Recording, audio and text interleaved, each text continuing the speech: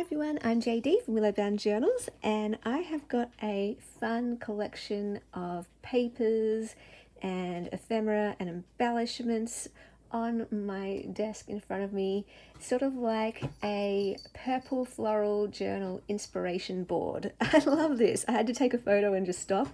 I have been finally starting work making a purple floral excuse my cat in the background. He's just playing with a cardboard box. I'm starting work on a purple floral journal featuring some beautiful scrapbook paper, and I'll give you a look at that scrapbook paper a little bit later. And yeah, I started making the cover and I pulled out some lace, and I'm so excited because I love using lace in my journals, and I've used some down the spine, but I'm going to alternate these along the edges of the pages of the journal. And then when I include lace, I like to include charms, and so I just went and collected a whole bunch of charms that I think I might want to use in the journal, some purple ones, and then I was looking at the other things that I had around, and then from there I kind of just exploded into this inspiration board. So I thought I could use some eyelets to do a closure, and we'll do some ribbon or seam binding for the closure. And then I had these sort of paper clips or bobby pin clips that I had decorated, and I thought that would look nice for a pop of sparkle. And I got purple bulb pins to go with the charms to hang off the lace. And so yeah, I just kept on going from there. I was like, what else can I put in this journal?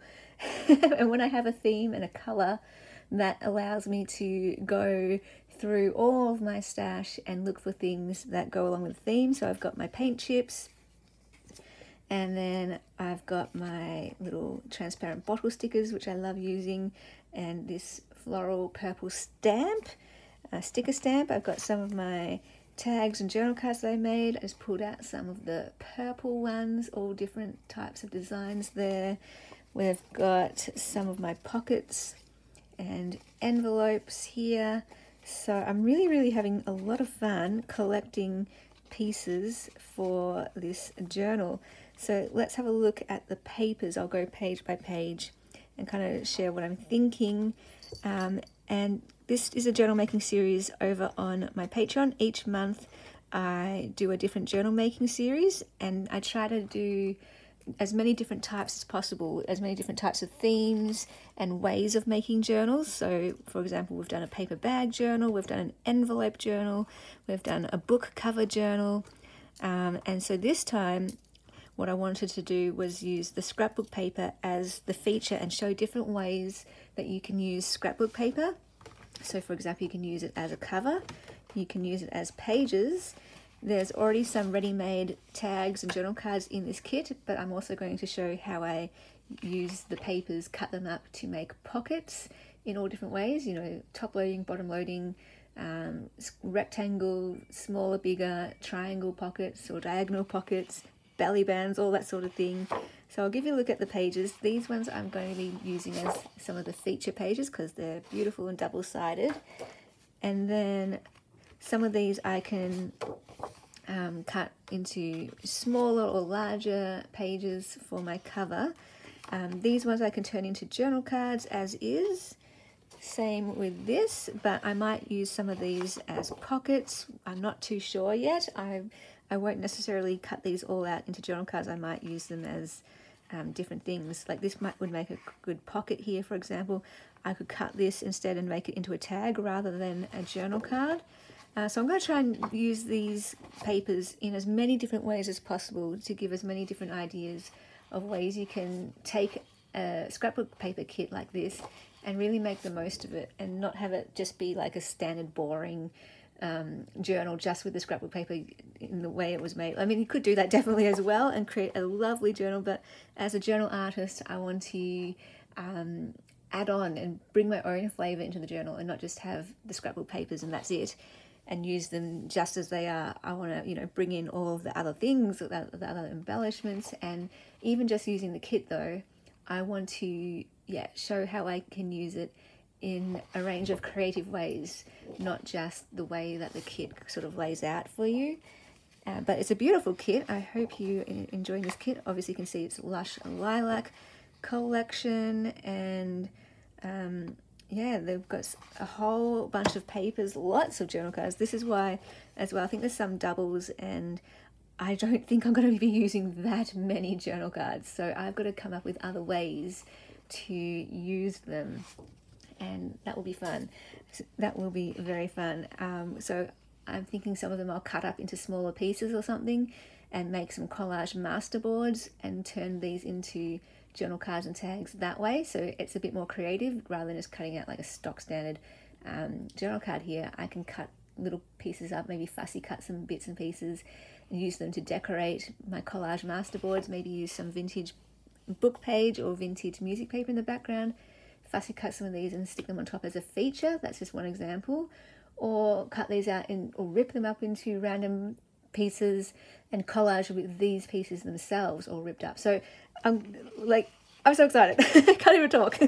I'm so excited. I love having this challenge of working with something pre-made or pre-prepared. So I've really enjoyed that challenge. I've noticed when I did a digital kit journal making series, and then I did a Your Creative Studio box and made a journal out of that, and that was so wonderful for my creativity, because you know, you have this limited supply of what's in the box, and I just had to sort of put them together in different ways to create some journals, and I really enjoyed that challenge. So that's why I'm really enjoying using this scrapbooking kit, because I can then take what's already here and then work with it however I want to. And I don't know, I'm really excited. I had no idea that I'd be this excited about using kits, because it's only been recently in the last few months that I've used kits as part of my journal making series over on my Patreon. I'll give you a look at these. I've already shared a look at these though previously, but for those who might have missed it, or who want another look, these are some printables that I created as well. So along with a journal making series each month, I also release a printable kit each month for my beautiful patrons. And it just so happened that this kit, I didn't plan it this way, but it happened that this kit works so well with the purple scrapbook paper. So I'm going to pull out the ones that have purple flowers and use them as pages in the journal as well. And I did provide the background by itself, so you can print them double-sided with flowers on one side and this background on the other. But because I've printed on cream paper, I don't need to worry about that. So I'm just going to use them as is. And I think that will really be lovely and give it a vintage look, the purple scrapbook papers, and it will just tone them down a little. Like, they're very bright, and I mean, they don't need toning down if you don't want to tone them down, but I think it would be nice to pair it with some more cream and vintage tones to it, and that way, yeah, I can add a lot more and do a lot more with that kit. And yeah, like I said, do some collage masterboards, maybe with some vintage book pages and music paper, that kind of thing. This kit I printed on white paper, but I'm going to use the ones printed on cream paper. So there's a little tip for you. If you don't want to have to print double-sided, you can just use cream paper, and then you already have lovely cream-coloured papers for your vintage journals. I mean, obviously you can use white as well. And yeah, these are ready to go. So I've already printed them out, which I'm really excited about. And obviously I'm going to get some other pages, collect some other papers for the journal, for my writing pages, and to keep it, you know, in that junk journal style with variety. So there'll be like a doily, an envelope page, there'll be pocket pages, there'll be some vellum, maybe, yeah, some vintage music paper and some vintage book page. And yeah, so fun. I was originally only just going to limit myself to only using the scrapbook paper, but I think it's just exploding now, and we're going to be combining it, and that's fun too, to show. I'll still show how I use all the scrapbook paper in different ways, but I'm also going to add it and show how it's so versatile. You don't just have to use scrapbook paper, you can add it with your own creative spin your own creative flair, and you can add all of the other things too. You can add all of the tags and journal cards and embellishments and ephemera that you make yourself or that you find, you know, like the paint chips. I didn't make the paint chips, but I want to include those as well. So I don't know, I am just really excited. It kind of just turned into something even bigger than what I was expecting, but that's made me super excited now because I get to use more of my own sort of creativity. And I will just put this back here so you can see them on camera, all the purple gorgeousness. I mean, purple is such a fun color to work with. I don't often work with purple because I find it's hard to find enough purple supplies, so that is maybe another reason why I'm excited to work with purple, do something a bit different. And of course, I just love florals. Florals are great, so it kind of might be like a botanical floral garden journal. And honestly, I'm kind of thinking in my mind, I've got so much stuff that there might be enough to make 2 journals, maybe more. But yeah, over for the Patreon journal making series, I'm going to concentrate on just decking this one out. We're going to fully load this one up with all the things and then we'll see what might be left over if I make another journal with it or combine it with something else entirely, a whole other theme. Maybe just include it as freebies for anyone who might be interested in owning the journal once it's made. I don't know, there's so many ideas.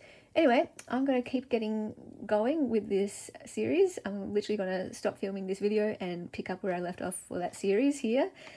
So I've done the first video making the cover and just talking about some ideas there, because like I said when I first started the series, I had absolutely no idea what I was doing. I was going to make a paper bag journal or I was going to make an envelope journal. So the series is more like a behind the scenes look and a look into my brain and my thought process as I make things. So yeah, if you would like to check out that journal making series, you can click the link down below in the description box to my Patreon, and you can see all the journal making series there. Once they're up, they're always up, so you can always go back and watch the old ones as well. And the Ruby patrons also get access to the printable kit. So if you would like to follow along, feel free to check that out, and I will see you guys in the next video. Bye guys. A big thank you to my beautiful patrons who supported me in August. Thank you so much for allowing me to create full-time and share videos daily. If you would like to become a patron in September, the link is down below in the description box, and that's where you get access to extra videos, sneak peeks of all my creations and first access to them. You get the journal making series. I do a journal making series each month over there, and printables for the Ruby tier and higher, and mail sent to you for the higher tiers. There's also access to the Intentional Life course and the Marco Polo group if you're interested in that tier. And yeah, check out my journaling courses down below as well. They are open anytime throughout the year.